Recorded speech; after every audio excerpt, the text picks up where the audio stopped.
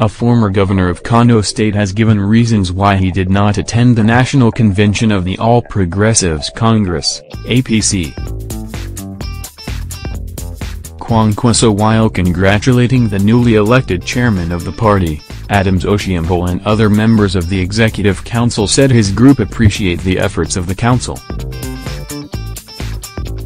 Highlighting his reasons for not attending the National Convention, Kwankwaso in a statement said he regrets that all the congresses conducted were not recognized by the party. Below are the reasons as listed by Kwankwaso. Congresses.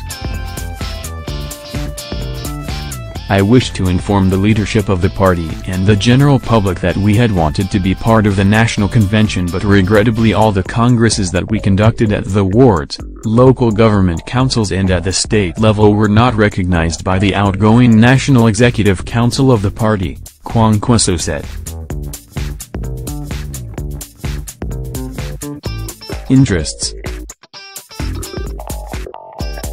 Therefore, I felt that presenting ourselves at such an important event will not be in the overall interest of the entire convention, that is assuming we are allowed access into the convention ground. Embarrassments.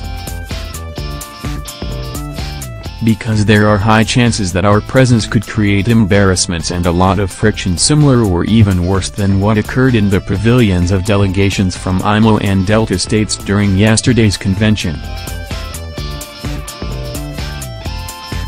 However, as the new EXCO settles to start the efforts of uniting the party, we wish you the very best.